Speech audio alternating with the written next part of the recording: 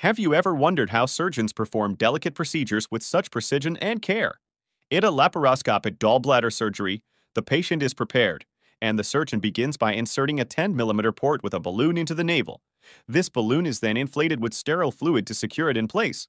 The surgeon inflates the abdomen and makes a small incision below the cycloid process to insert another 5 mm port. Two additional ports are inserted in the upper right quadrant and below the previous port. Using specialized instruments, the surgeon identifies and clips the cystic duct and artery, essential structures connected to the gallbladder. A catheter is inserted for cholangiography, a procedure to visualize the bile ducts.